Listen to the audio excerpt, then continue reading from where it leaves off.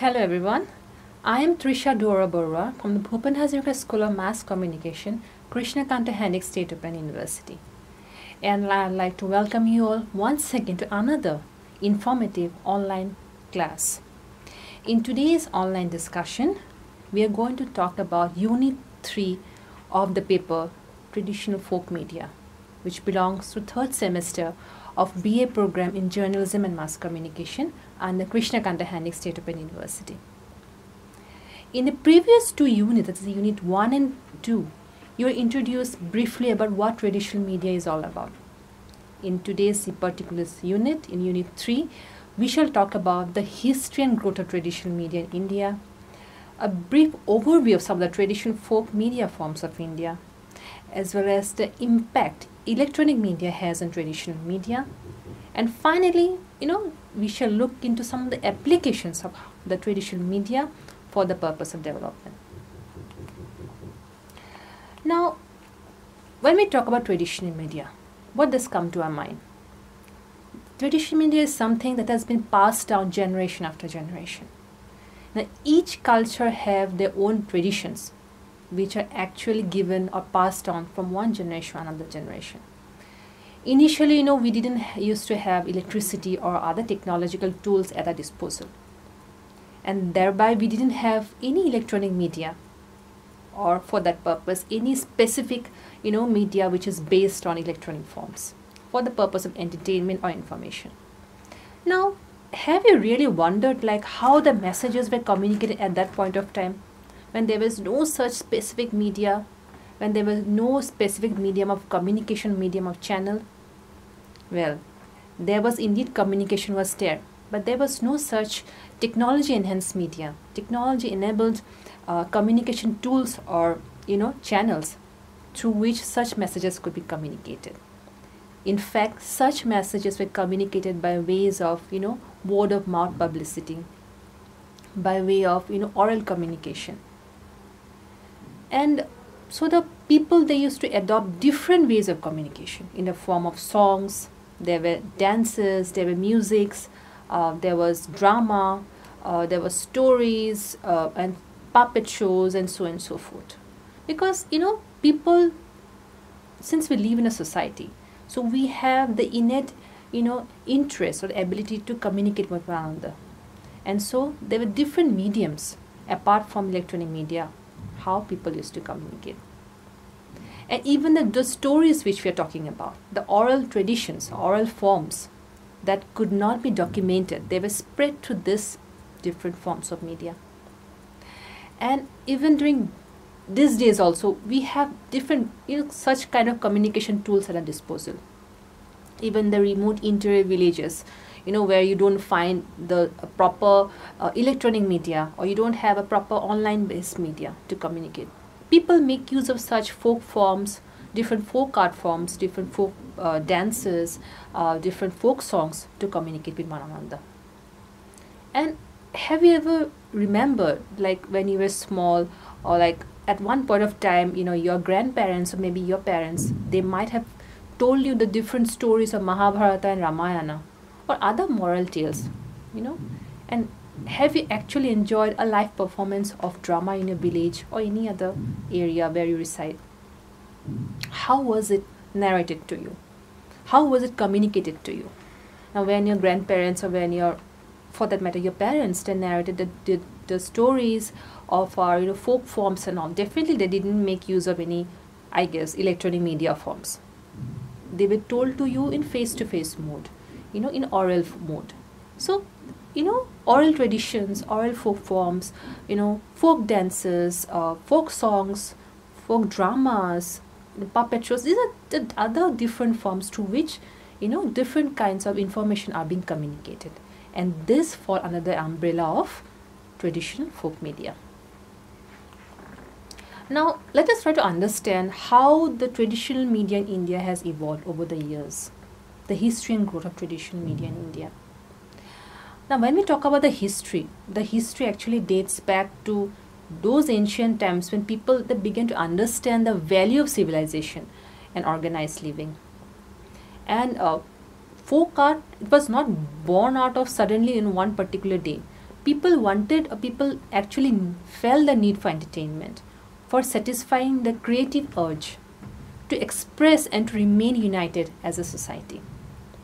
Now, as far as the McBride Commission report of 1982 is concerned, which is actually known as Many Voices, One World, and communication actually became institutionalized in traditional societies. This particular report says. And interpersonal communication and public institution communication in a form of transmission of norms and customs, it grew in profession categories of people.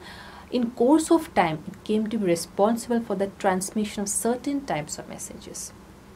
And when we talk about the different categories of professional people, there might be, sorcerers, tribal chiefs, traveling merchants. It may be they may be local administrators. They may be dancers, scribes, and so on and so forth. And as far as India is concerned, the folk traditions, it grew parallel across the country in different forms, basically catering to the needs and preferences of the people belonging to different age groups, belonging to different regions, and actually giving a creative satisfaction and simple joys to the people. Because you see, we do have print media, we do have electronic media, and we do have online media. Then why do we need the importance, or why do we need traditional folk media? There is definitely an important point in that. Traditional folk media gives us a sense of belongingness. It makes us feel that we are a part of the society. Because traditional folk media, it makes use of the traditional forms of communicating with one another. Unlike, other electronic media forms, because electronic media, there is hardly any contact in real time with one another. Of course, these days we have online way of chatting with one another, we have online way of interacting with one another. But having said that, keeping that aside, the traditional folk media, it makes us feel that we are communicating with a person in real time, because a person is in front of us. And the different forms or different the messages that are being transmitted to different folk forms are very much a part of the society, and that makes us feel a part of the society. Now, according to Malhan is he was a very renowned a media personality, and in 1985 he has enlisted 3 or at the most 4 different forms of traditional media. The first important form which he has highlighted is the action-oriented folk arts and verbal musical forms. When we talk about action-oriented, it means that the folk art forms or the different folk media forms are accompanied by action. Like we have rural theatre, there is puppetry, there is discourses, there are folk songs, the ballads, storytelling, and so on and so forth. And the second important form or a type of traditional media as given by Malhan is the audience situations like festivals and fairs, social, ritual, and ceremonial gatherings and meets. Because you see, it's not often that it's not only that we gain different forms of information, we gain different knowledge only by getting through different folk media forms, or maybe through different print media forms or electronic media forms.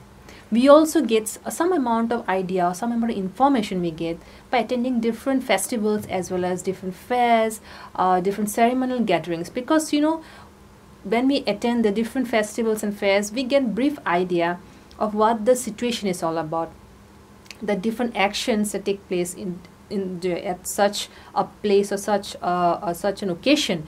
It enlightens us. It gives us a bird's eye view of what the situation might be.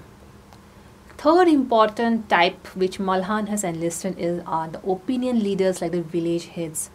Okay. Now, in most of the villages, especially in rural areas, we have the village chieftain is there, the village heads are there. So what they do, they act like opinion leaders. Now, opinion leaders, the main function is like, they try to inform the general public as a whole. They give their own opinion, because the information they collect from the different media channels, they use it for their own purpose, and then they try to percolate that particular message down to the bottom level, and they disseminate that particular message to the people at the lower level. So they play the important role of an opinion leader. Lastly, we have the rural arts and crafts, traditional designs and miscellaneous motifs. Now, when we talk about rural arts and crafts, and because art, the crafts of different regions are different. For instance, if you talk about Assam, we have our own traditional art and crafts. If you talk about the art and crafts of Rajasthan, they have their own indigenous, art and crafts. So the different traditional designs, the different motifs, they kind of bring out a different identity of the particular state or the region. So rural arts and crafts are also one type of, traditional folk media form.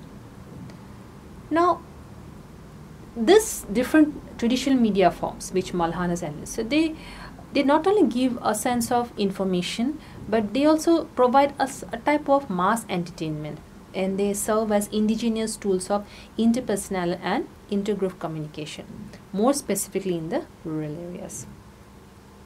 And as time has gone by, in due course of time, different regions develop specialized regional folk media like the Tamasha, Maharashtra, the Jatra, Bengal and Yakshagana of Karnataka, which actually acted as communication channels for heralding the reform, social changes and development in the Indian society.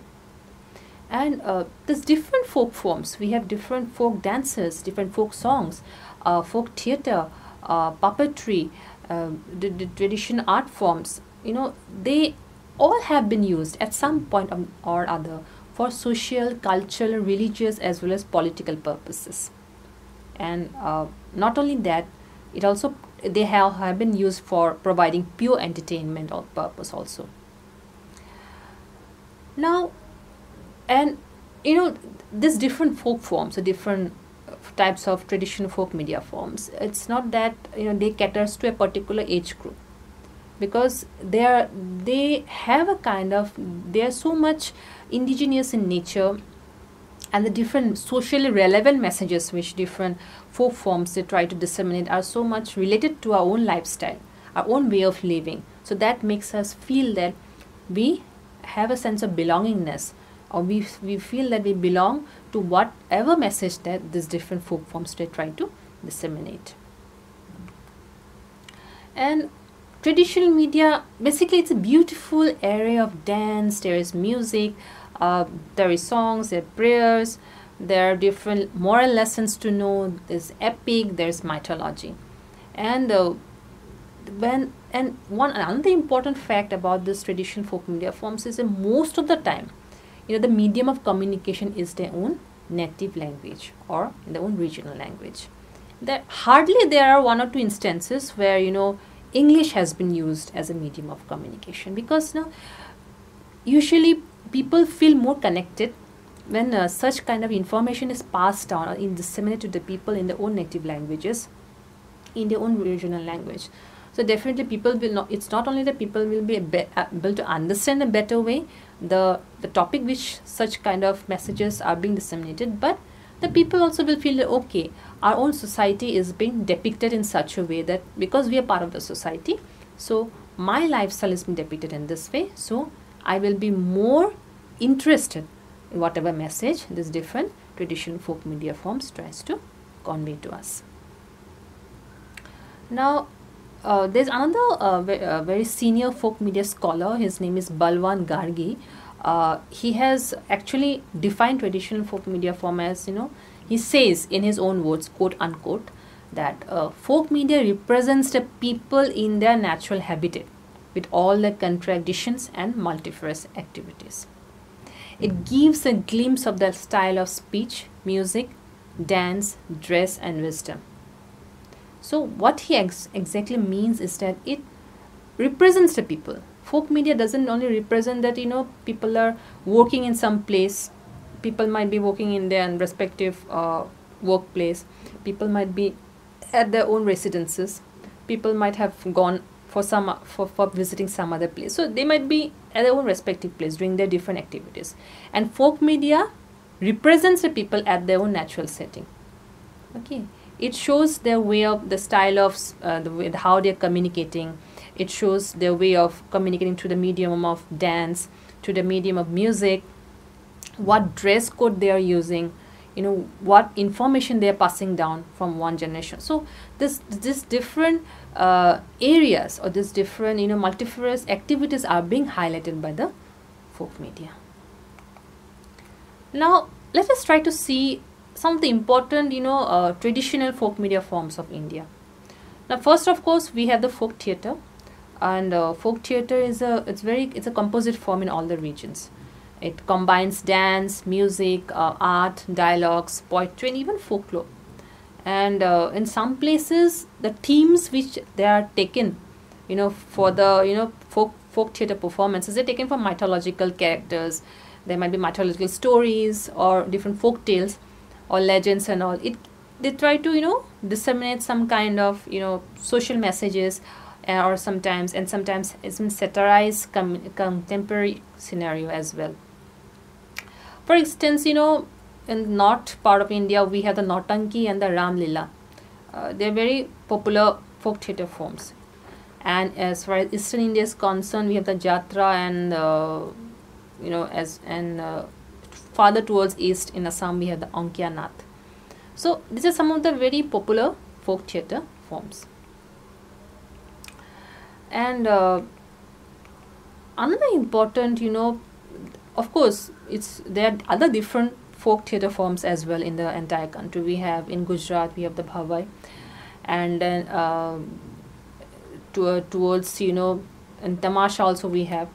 Then Nautanki, basically it's another folk theatre form which is performed in North India in open stages, and it also draws narratives from epics as well as folklores and heroic tales. And they're actually used to make social and political comments.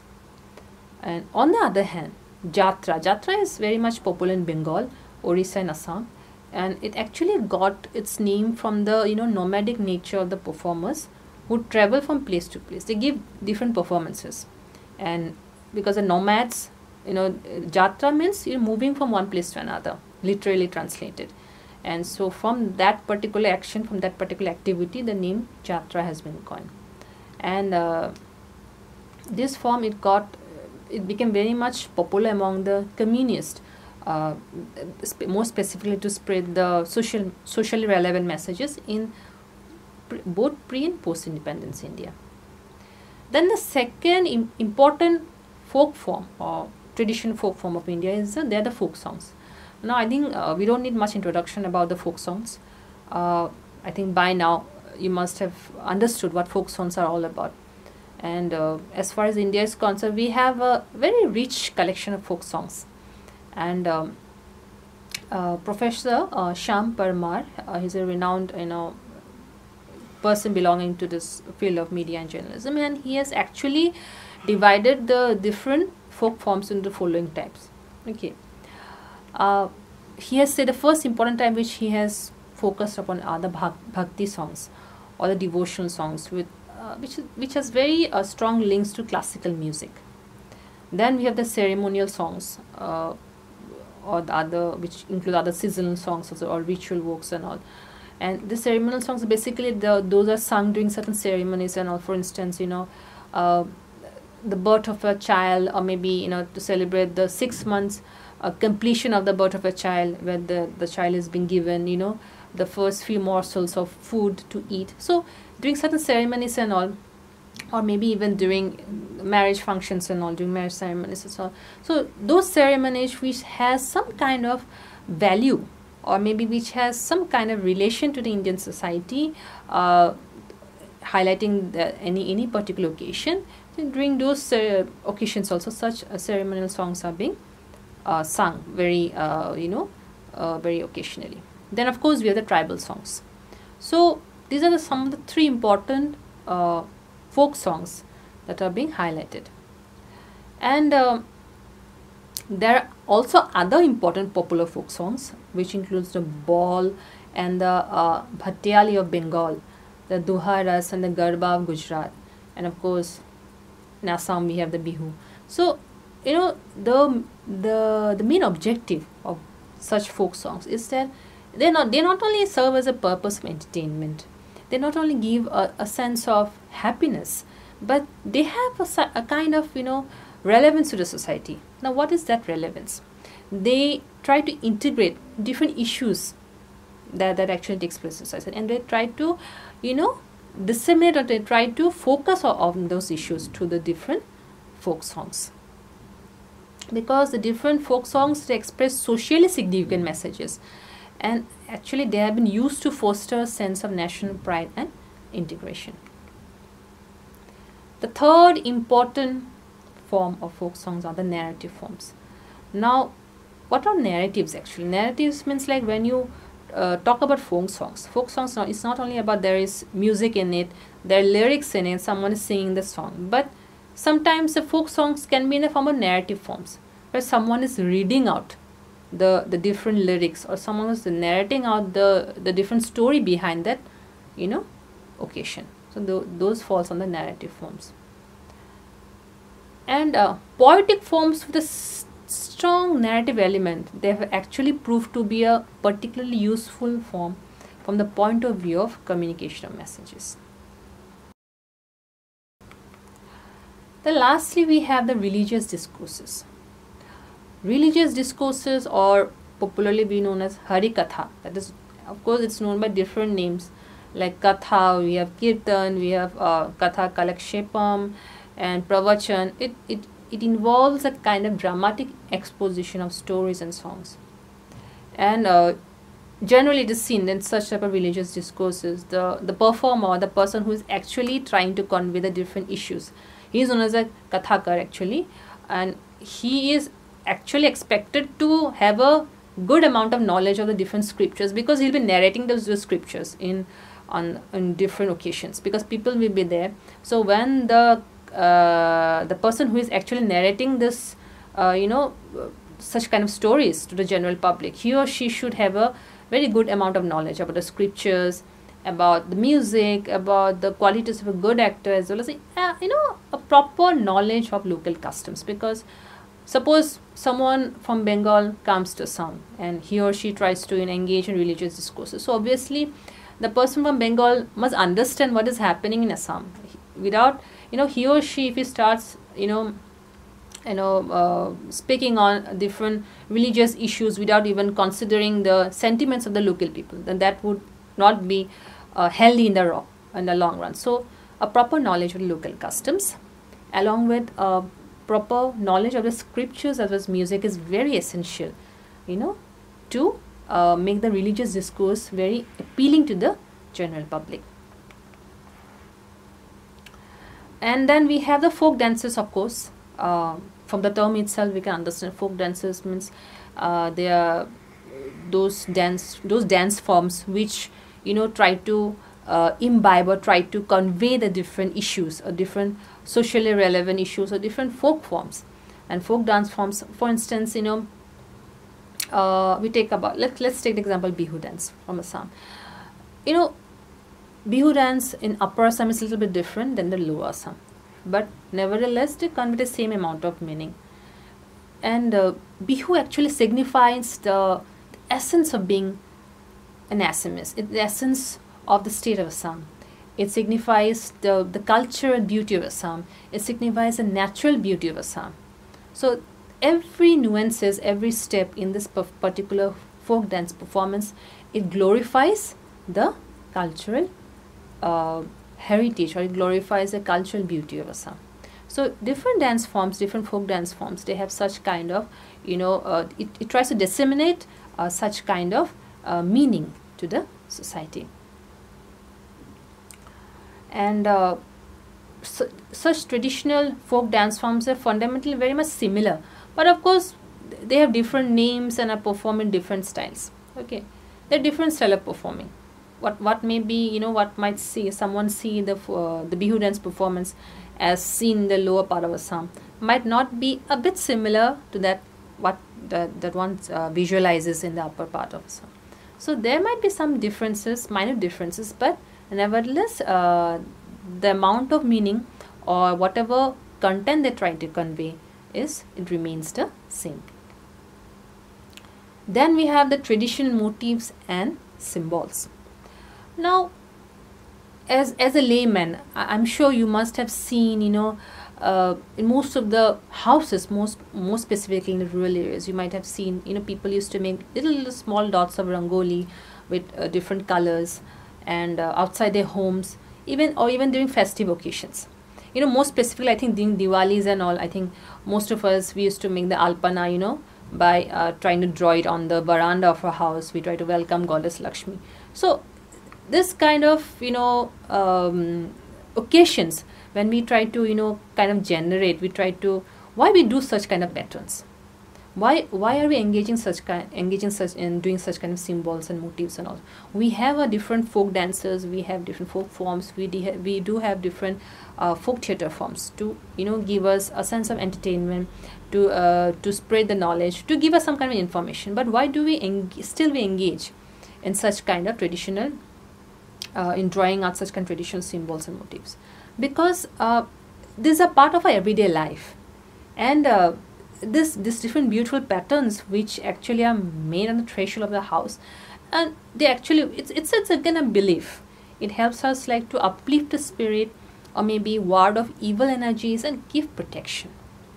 And as far as India is concerned, people revere many such kind of symbols, ranging from those which are very much simple kind of symbols to some very complex kind of symbols, and which might be in the form of figures and ritual drawings and so on and so forth.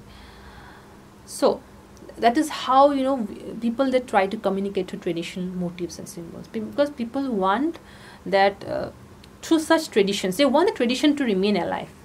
Because in this particular age of electronic media, most of the time we find that such traditional forms of communication have actually come down to a certain degree. So people want to keep them alive. People want to make it a kind of to uplift or to take it to another level, the different traditional folk forms, and that is why they try to engage in such kind of different folk forms. Then we have the paintings. Now paintings are also one of the important mediums of traditional media, because painting is not only something which is colorful. So it's not that I have painted a picture of an apple, or I have painted a picture of a scenery of a person riding a bike, or maybe a person swimming in the river. It's not that. There has to be some kind of inherent meaning to that, okay, because it tries to highlight certain important social issues. In the earlier times, how the primitive man, they used to communicate. They used to draw, they used to paint in those huge caves. They used to paint the pictures of animals being hunted. They used to draw with the help of the sharp edged stone on the rocks and all. They used to show the which way the animals can be seen, or how the hunting takes place. So this kind of different communication, the way of communicating certain issues, or way of communicating certain kind of any occasion, people used to take the help of painting. And it's not that painting, they used to use different colored paints, or there used to be different kind of colors while drawing out such kind of issues or such kind of instances. It was just simple. They used to just take a sharp edged rock, or maybe a sharp edged maybe something which is very sharp in nature, and they used to just carve out a kind of any image that might come to their mind, and through that particular image they used to communicate. And from that point of time to the present time, we have actually come a long way. And at that point of time, of course, the medium of communication was basically to inform the people that were about what activity they are being engaged. Of course, now the situation has actually changed. It's not about we don't go about painting on different rocks or different caves and all, and inform the people where we are. That's a different issue. But the thing is that the communication is still there. The communication is still prevalent, even though the nature of communication or the issues to which we are communicating, the way of painting might have changed, but the primary focus remains the same. Okay. Now let us try to understand, look at some of the examples of traditional paintings. which actually symbolizes deep meaning. Now we have the traditional paintings of Madhya Pradesh, especially the wall paintings of Bundelkhand in Chhattisgarh, and Gondwana in Nimar Malwa. They are the living expressions of people actually who are linked with the socio-cultural environment of the area. Then for instance, the Bhils and the Bhilala tribes of Madhya Pradesh, they used to paint myths that's related to the creation called Pithora paintings. They used to carve out different paintings on the horses, on elephants, on tigers, on birds, on gods, man, objects of daily life, and so on and so forth. And the Gondwana region as well, there used to be unmatched creative vision has been shown by the Gond and the Pardhan tribes, who have actually impressed audiences at different exhibitions in Japan, in France, in Australia, and in other countries as well. Then let's come to puppetry. Now when we talk about puppetry, what comes to our mind? Puppetry, they are a kind of, it tries to not only entertain the people, it tries to give us, a sense of understanding of any particular issue, because it also conveys social messages. And generally, when we talk about puppetry in India, we have three important types. First, we have the string puppets, then we have the rod puppets, then finally we have the glove puppets. And the person who actually manages the different puppets, he can be a single man performing the shows, or a group of artists, or a family of artists who are performing it at different places using the colorful puppets. And the different themes of this puppets for this different puppetry shows are also different as per the region and the traditions.